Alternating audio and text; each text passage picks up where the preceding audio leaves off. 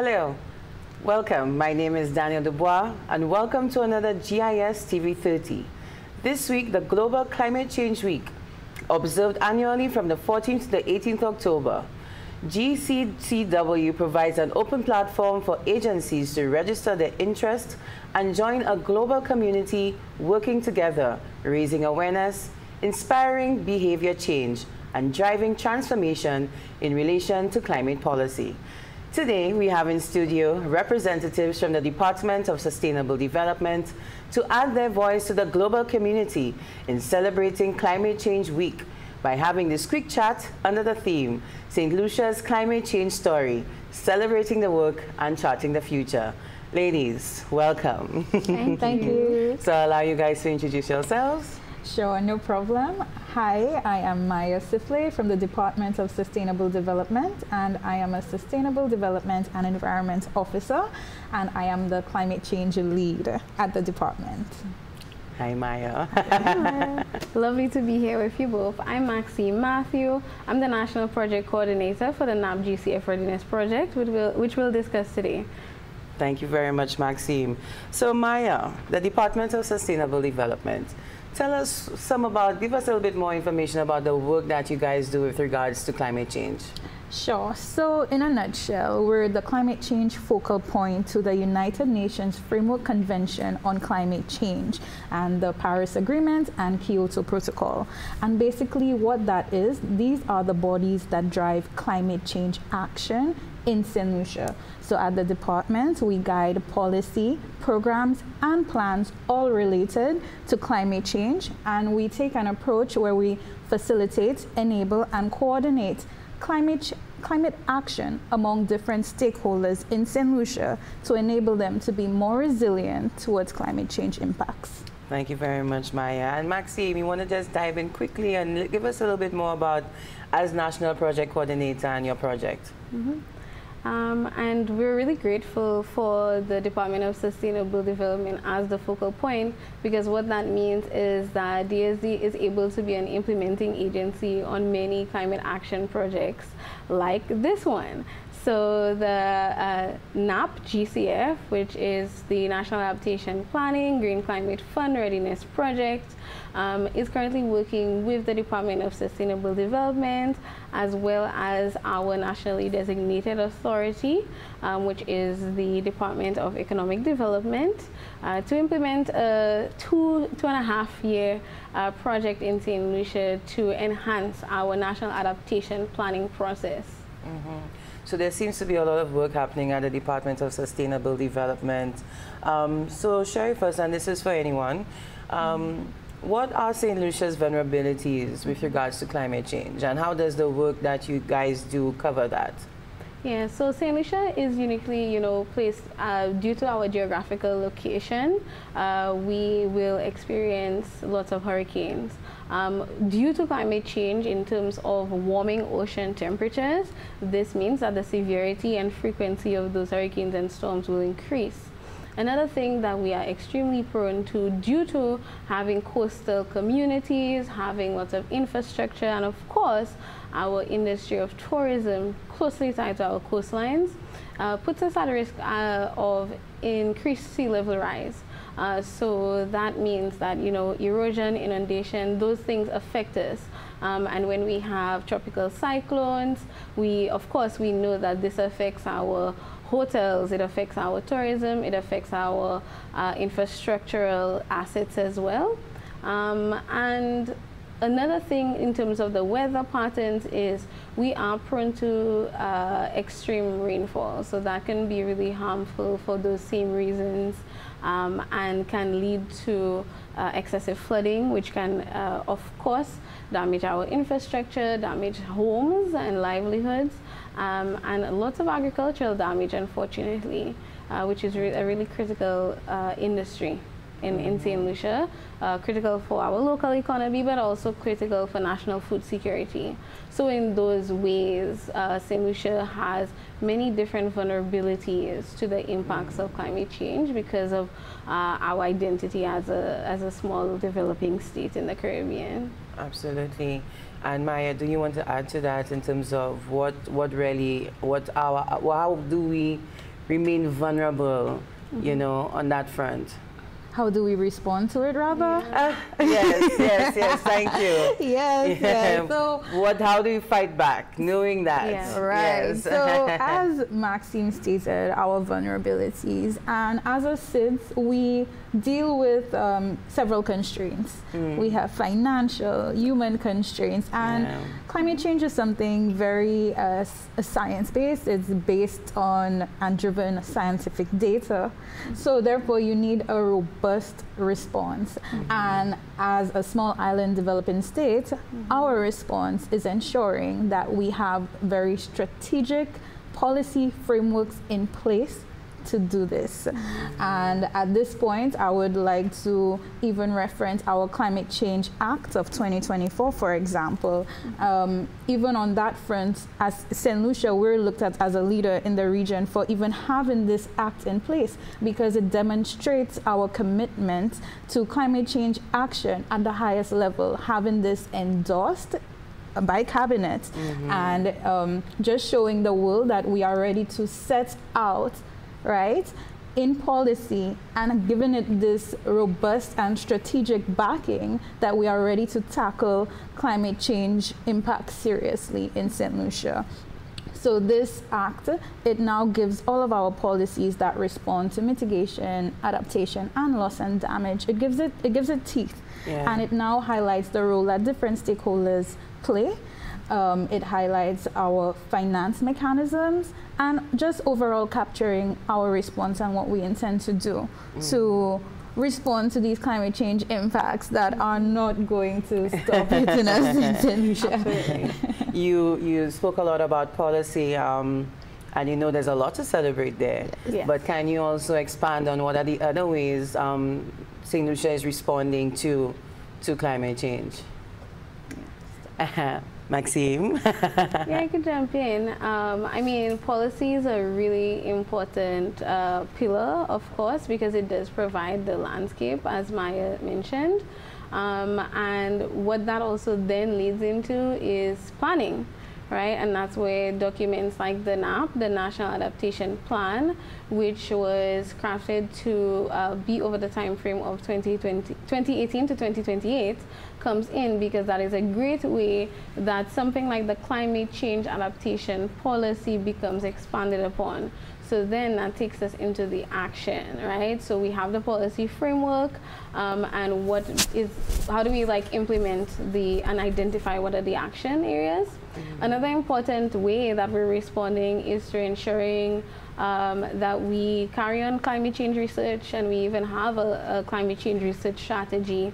And finally, I would say that a massive focus on inclusive stakeholder engagement. So engagement is a massive pillar within St. Lucia's climate response, and that looks like a lot of things, you know, at different levels. Multi-level engagement, multi-sectoral engagement, and we're all working together for, you know, working towards St. Lucia's climate resilience. And climate resilience is just referring to our ability to predict what's to come based on research and to prepare for that. So we know that climate change is happening, and the impacts for the most part are unavoidable. But we are able to sort of plan for that a little better, and then we're able to, of course, mitigate based on what's already happening. Nice. I love how you mentioned adaptation and mitigation. And Maier, it would be so nice if you could let us know what is mitigation and adaptation for, you know, for our viewing audience. Sure, no problem. So when we speak about mitigation, it is basically the reduction in greenhouse gases. So, you know, that is what is warming the earth, and then we want to keep the 1.5 at play. I'm sure you remember the 1.5 to stay alive campaign. And we use that as our benchmark. That is our red line. We cannot go past that. So we have committed to action action to ensuring that we do our part in maintaining and not contributing to the rise in that.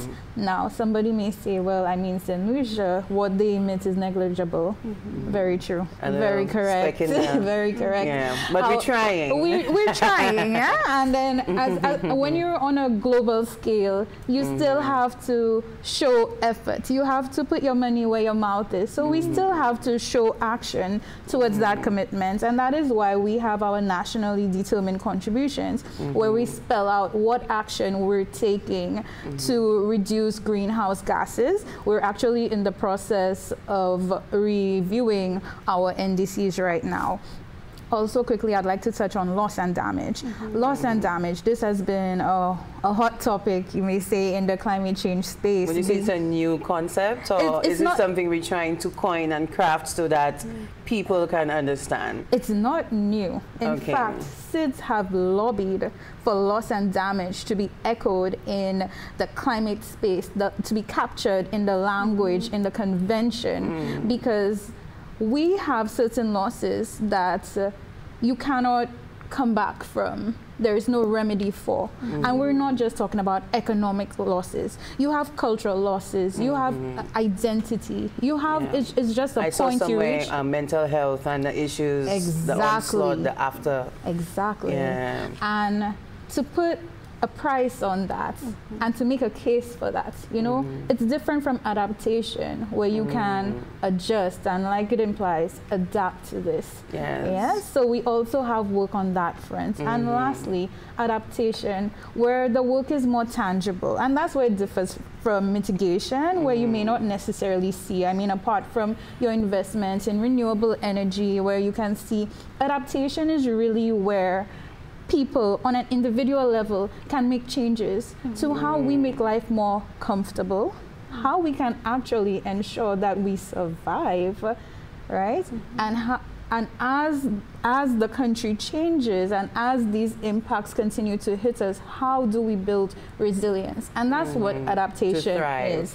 And adaptation, we really ensure that we have an iterative approach with all stakeholders. We allow stakeholders to identify what are their needs, what are their vulnerabilities, what are their risks, and what is it they need to make their sectors more resilient, right? So under our national adaptation process, we develop sectoral adaptation strategies and action plans. And we allow them to guide these documents and to make it look like what they want it to look like. What does climate change resilience look like for their sector? And in that, we have measures, outcomes, and most importantly, we identified priority investment areas where they were able to develop concept notes that can actually enhance their sector with action, actual implementation action. Nice. To help them adapt. And Maxine, I know that our project is adaptation based, so I don't know if you want to add to Maier's response. For sure, particularly the SASAPs that Maier was just referring to. So the NAP does identify 8 priority sectors, and that's important because as a country we came together and the sectoral stakeholders prioritize of all our sectors and all the industries, like what's most important, right? And to complete that adaptation process, the project is working on capacity building and institutional strengthening to be able to complete the remaining 3 SASAPs. So that is for the education, tourism, and the infrastructure and spatial planning sector. So those are 3 sectors that we will be working on over the next year. And we're really excited about that because we will be able as a country to now show that each of the priority sectors have a SASAP. And this is so critical because the SASAP not only identifies those adaptation measures, as Maier said, it is a basis for research, right? And it is tangible data that will enable us to access international funding, right? And to access climate finance, and that's so important. So important. A very important part also of having a startup is that it comes with a complementary portfolio of project concept notes. And essentially all that means is we are drafting with the sectors a series of projects that can actually action the measures. So we don't intend at all for the NAP or the SASAPs to be documents on a shelf. They're actionable documents, they're actionable plans, and there are like steps to implementing anything that is identified in there. Absolutely, Maxine. Bankable So just bankable projects. Projects, exactly. So just hold that thought. We're going to come back on the project, but right now we're due for a break. All right. We'll be right back. Hello, ECS. Yo, OECS, this is your ocean. If I am to protect your future, we have to work together. It's the time to work together. If I am to help protect your future. Once I used to be so pure and clean, and those hills were so fresh and green. But now you see me as your dumping ground. Current situations has me choking on your pollution. Think hard about it. You will agree that really there is no you without me. Make the zero waste splash, be responsible. Reduce your waste, recycle where possible. It's down to you, so make the commitment. Recycle for blue oceans and our betterment. Recycle OECS, green actions, blue oceans. For blue oceans and our betterment.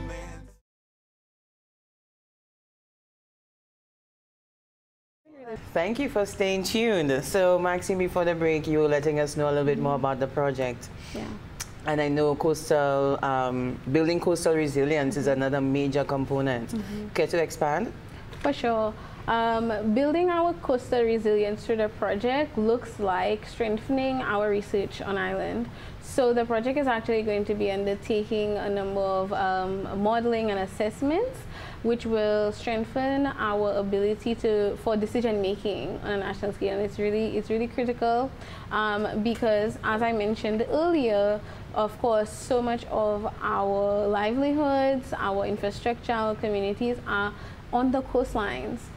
So anything that we're hit with, hurricane, sea level rise, impacts us greatly. So what will come out of this is the ability to have our coastal maps to be able to model what different risks look like up to 50 years in the future, 100 years in the future. And that kind of technical information is what the institutions need to be able to effectively plan, right? You need the research, you need an understanding of your context to have effective plans. So we're happy because that will support the SASAP development, but it will just support the overall adaptation planning process. Nice. So I know Maier, St. Lucia does not do adaptation work in a silo. We're part of a global community, and we're happy to be able to talk about that today. So what is the role multilateral funding agencies play in supporting St. Lucia's climate change response? Okay, so essentially, the multilateral funding agencies are here to fund what we want to implement. I mean, we have advanced in several policies and plans, and you hear it all the time. Oh my gosh, so much paperwork, this plan, that plan, what are we doing with it? Bring the money and we're going to show you what we can do with it. But I mean, so these mechanisms have been set in place to assist SIDS like St. Lucia to access funding because, and anybody would tell you that not all funding agencies are created the same. Some of them are quite tedious, and you require a certain level of expertise to even access those funds, to put solid proposals together. The evidence-based data that Maxine touched on, this is critical for us. So what her project touches on enhances that and places us in a better position to put together strong proposals so that we can enhance and build up how we access those various funds. So like I said, for us, it's very cut and dry. You have the money, we have our needs, and we have a clear map as to where we want to go with it. And I also want to touch on the fact that our climate change action, we don't do it in a silo, as you said. We ensure that it is aligned with our national planning. It is not done in isolation, right? So for example, the Departments of Economic Development, they play a critical role in all climate action, and they ensure that it is aligned with our national development and what we want to see as a nation. So it is aligned, for example, our NAP is aligned with their medium-term development strategy, and that synchronicity is what is essential so that the country is basically on the same page and we can basically capture and get that resilience that we want as an island. Right. And the concept of readiness, you know, what does it mean to be ready? Yeah, I mean, we say the NAP-GCF Readiness Project, right? And what does that really mean? Readiness is, you know, referring to how prepared your country is to be able to access the finance, as Maier said. So it is all nice and good to have plans, but there is a lot of like strengthening that actually make you able to access it and effectively implement based on that finance. So readiness looks like ensuring that we have the right capacity building measures, ensuring that we have strong stakeholder engagement, and then of course just leading you closer and closer to be able to mobilize the climate finance, and that is the way forward for long-term resilience. So funders like the Green Climate Fund, who is funding this project, we have the Adaptation Fund, we have the Global Environment Facility. Those are critical climate funds, multilateral climate funds for us in St. Lucia that we're able to work towards. So our plans are not in vain. A component of this project is also strengthening our institutional technical capacity in terms of writing those project concepts and proposals. As Maier said, some of these applications are tricky. Some are like very high level. High level, and some things are built to you know, so that it is difficult.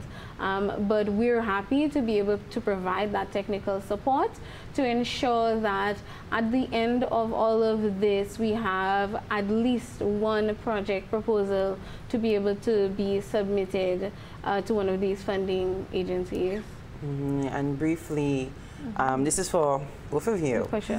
What sectors are leading in adaptation? You know, I know, I like that smile because, you know, the boss, you know, the officers, they know their work so deeply. They're like, we're doing so much work. So just let's, I know, the champions, you know, let us know what sectors, I know there's a lot of work happening at DSD. What sectors are really leading and embracing adaptation? Okay, so Danielle, I will start with a little preamble here. Go ahead. When we started our national adaptation planning and we brought all stakeholders on board, they went through a ranking process where they ranked the 8 priority sectors of not most important to least important, but which ones needed urgent attention, right, from 1 to 8. And in that exercise, water came out as the #1 priority area, followed by agriculture, then fisheries, then we had resilient ecosystems. Health also embarked on developing an HNAP, a Health National Adaptation Planning, but it mirrors our other sectoral adaptation strategies and action plans. And we have GCF assisting us with our other SASAPs. However, I love to use the water sector as the model child because they've really embraced and they understand because they're on the ground and they feel the impact. We feel the impacts as a country. Water is such a precious resource. So they have literally aligned the measures that they shared in their SASAP to their work program. So they actually measure and ensure that climate resilience is built into whatever projects, whatever interventions that they make, and that is critical for us because this is what we want to see. We cannot tell any sector exactly what to do. You need to identify your vulnerabilities and risks, take ownership, and then advise on what action can be taken, and that is how we build resilience in St. Lucia, one sector at a time. One sector, one community at a time. Yeah, so you know, we're coming towards the end of our show this morning. As we conclude, Maxine, let us know what's next for the NAP-GCF Readiness Project. Well, we're really excited to embark on the development of those 3 SaaS apps in the coming year.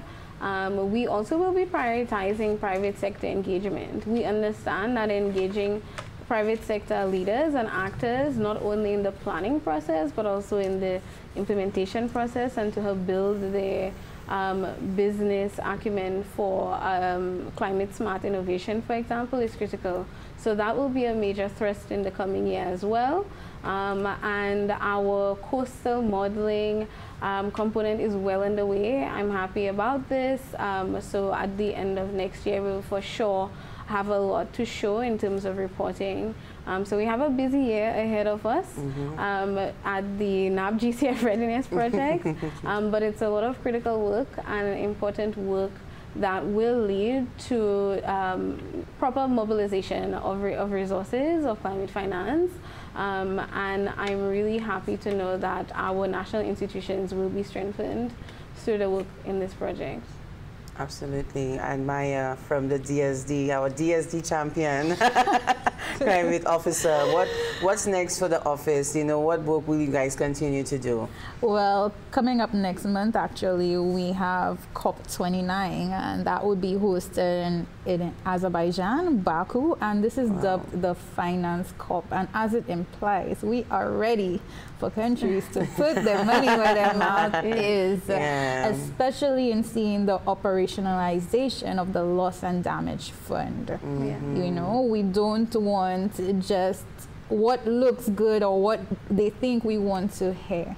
We need finance, we need the concessional finance in order to make climate change action happen in St. Lucia. So that is really important to us, and we plan on making stellar representation at COP29 along with our other SIDS counterparts in AOSIS, through AOSIS and CARICOM, because we have areas of convergence that we'd like to see.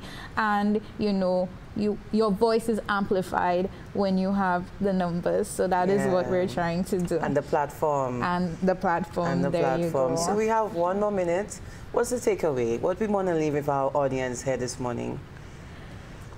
I think what's important is for everyone to know that there is a role for each of us, no matter how big or small. The impacts will be felt by all of us in different ways. But it is important for us to adapt. It's important for us to care about building our resilience. I know that sometimes it's a lot of technical information, but I invite people to engage with the department and look at our awareness products to understand that you already know what climate change is. You know your lived experience, and we're just working together to make that set in stone as we adapt to it. Yes, like Maxine said perfectly, we don't want anyone feeling divorced from the process at all. In fact, recently we concluded some great work with the youth in engaging them and having them bring out the message of climate change. That is important because, you know, what they learn from now and what they're able to take up, they're the ones who are really going to champion this effort and push and agitate for change. And so on that note, we just want to encourage everyone, every sector, business, community, household, and individual at a time to take on climate change action, whatever you can do, because we are feeling it, we're living it, and this is our reality. It's our shared reality. It is our shared reality. Ladies, thank you so much for being here with us this morning. Thank you. Thank you for the work that you do every single day. And that's the end of our TV30 this morning. Thank you so much. And as we conclude, please enjoy one of DSD's latest productions, a 15-minute documentary entitled St. Lucia's Climate Resilience Journey. Bye. Bye.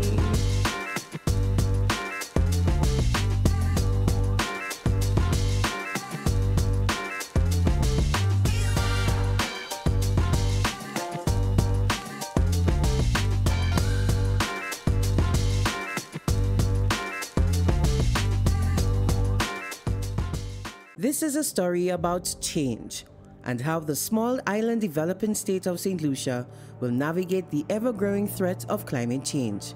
This is a story about planning and response. What can we do? What have we done?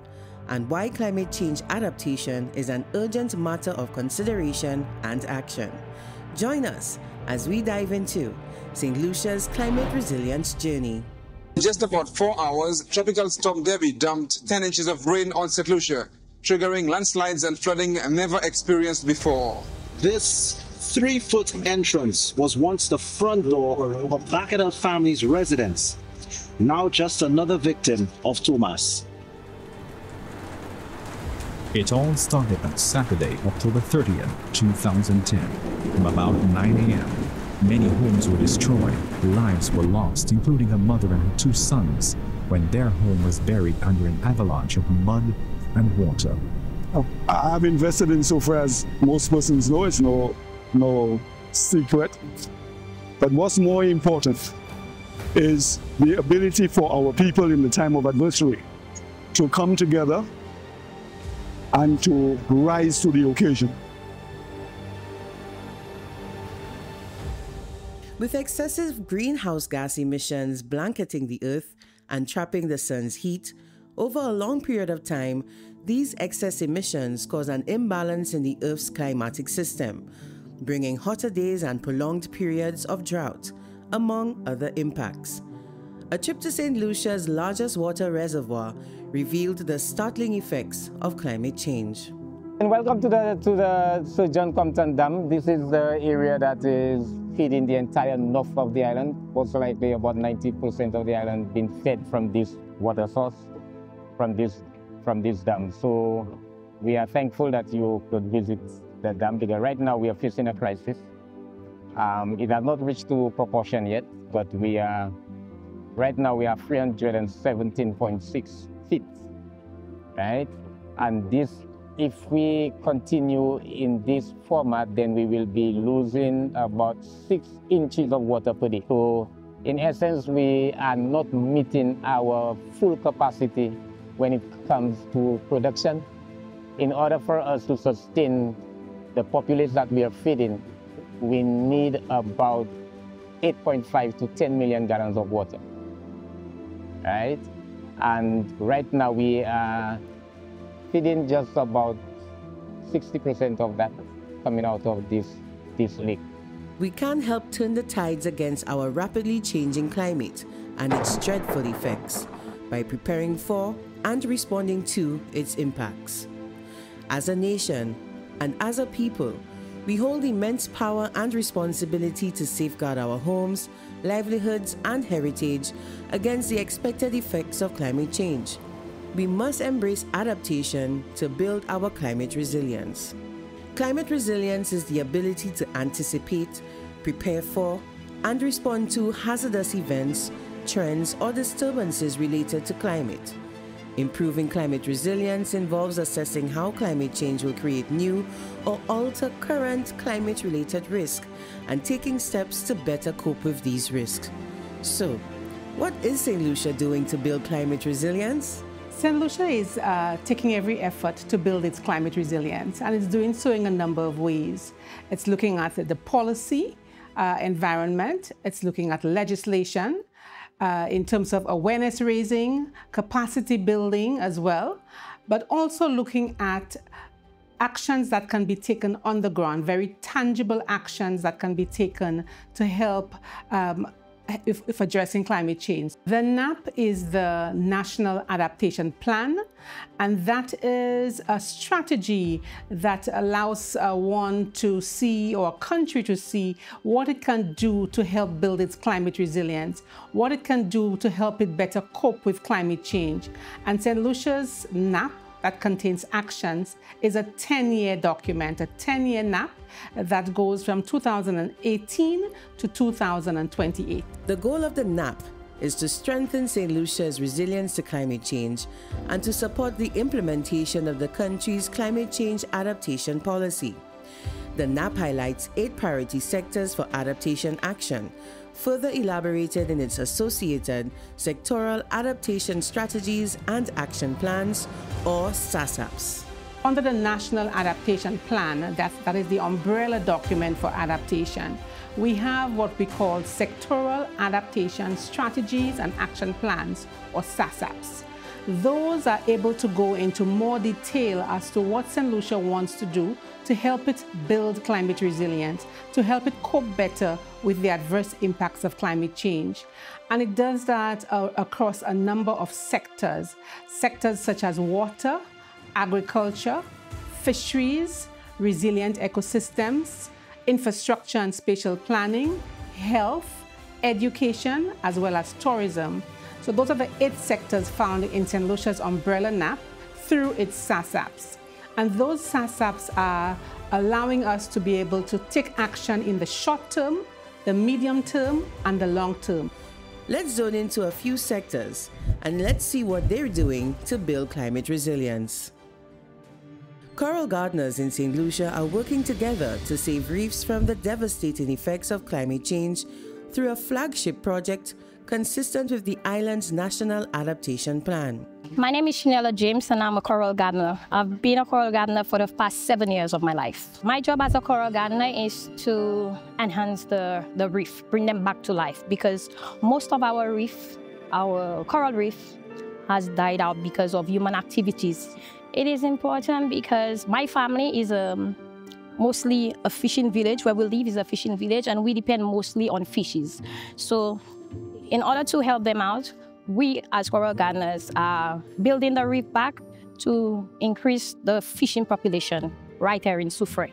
Well, what we've done is actually with our coral restoration program, which is amazing, because what we've done with it is that we've actually taken some of those coral, especially our elkhorns and staghorns, because they are the fastest growing ones that we have in our Caribbean region.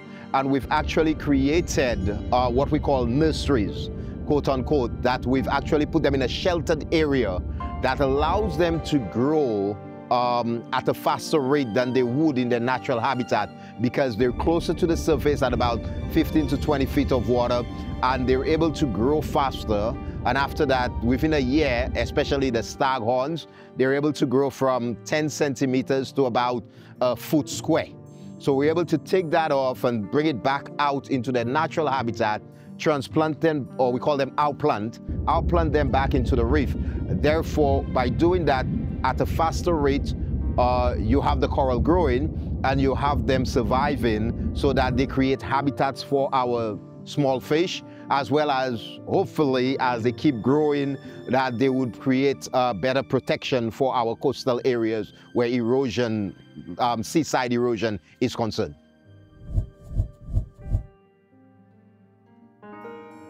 I've changed my production method. I have an aquaponics system. Basically, aquaponics use 90% less water than traditional agriculture, where we recirculate the water and we have fish in there. The fish basically provide nutrients for the plants and the plant roots filter the water for the fish. On top of that, I've built an 80,000 tanks rainwater harvesting. So I harvest water from all my greenhouses with that. I also tap into a government supply irrigation system, getting water from the river. So that is like 1.2 kilometers away, and I pump the water into my tank in the dry season. Climate adaptation is the steps that you actually take to deal with the expected changes and variability in the climate, right? So for us, it is simple. We, as a man say, if you're feeling hot, plant a tree.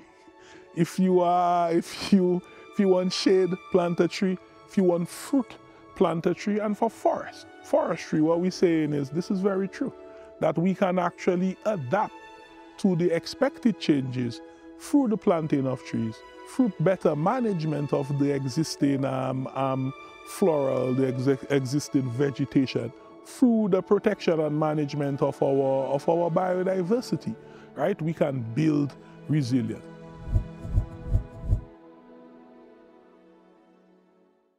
Without data, we cannot do anything. So the manual stations is being done every day of the month of the year, whether it be Christmas, whether it be Easter, whether it be raining, storm, whatever.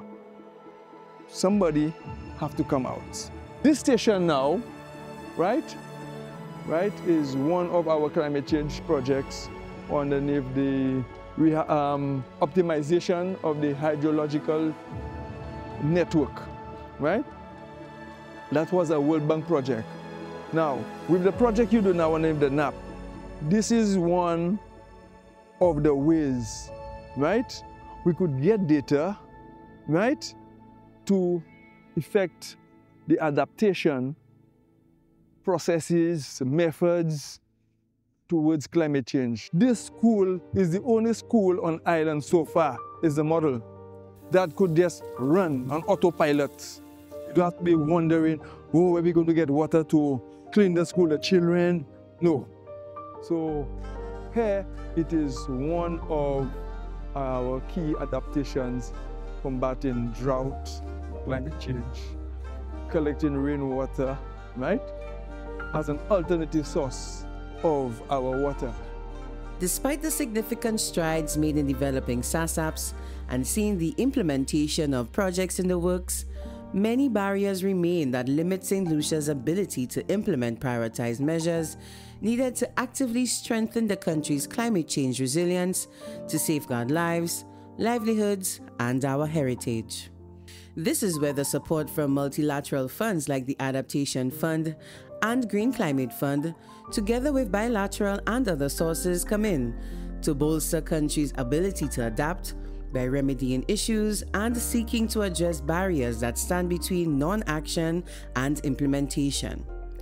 Out of the 8 sectors identified in the NAP, 5 have SASAPs, and 3 more remain to be developed under the current GCF Readiness project, focused on enhancing St. Lucia's national adaptation planning process. Well, this Readiness project aims to achieve quite a number of things, but it's building on the work that we've done so far. One key aspect of this is to be able to inform on things like the coastal vulnerability of St. Lucia as it relates to climate change. You know, what is the likely impact from sea level rise? What is the likely impact from hurricanes in this region, and how that could potentially impact on the vulnerability of St. Lucia as a small island developing state. Beyond that, developing the capacity of both technocrats and other high-level officials in terms of their understanding, as well as to improve the learnings on national adaptation planning in St. Lucia, so that all aspects of society are informed. But in terms of from the higher up, there's a clear understanding and direction for the process and the work that's being done in country to support the national adaptation planning process. The GCF Readiness project intends to build St. Lucia's climate resilience through enhancing St. Lucia's NAP process by developing sectoral adaptation plans, which will be based on a strong climate rationale and through active stakeholder engagement. This will ensure that we can have strong implementation of our adaptation actions and be able to access climate finance once we've prioritized our project ideas and scope. We all have a significant role to play in this story, and joining the fight to bolster St. Lucia's climate change adaptation efforts in any way augurs well for all of us. From contributing to policy, regulatory or institutional change, to securing funding to upgrade essential technology or infrastructure, raising awareness, building capacity, undertaking critical research for informed decision-making, to the actions we take at home. What we do today can significantly impact and shape the future. No, absolutely. Without adaptation, you can't grow no crops, you can't grow nothing. So you need to adapt so that you can continue production. Without there is no agriculture, no food, no business. We must adapt, and the time is now. And each of us has a role to play. From our homes, our conservation habits, our waste management habits, it's important that we start at home, and it's also important that we start in our businesses and our communities. We can all play a part, right? No matter how young we are, how old we are, we can all contribute towards that. And we can contribute by planting trees. Every walk of life, every level, everyone has a part to play in building this climate resilience, in contributing to the solution. Because at the end of the day, if you are not part of the solution, then you're part of the problem. Adaptation, I think, it's a continuity from where we started now, continue going. I don't think we'll ever stop adaptation. We'll just have to improve it as we go along. To move a nation, it takes one person, one household, one enterprise, one community, and one sector at a time. Building climate resilience, adaptation is everyone's business.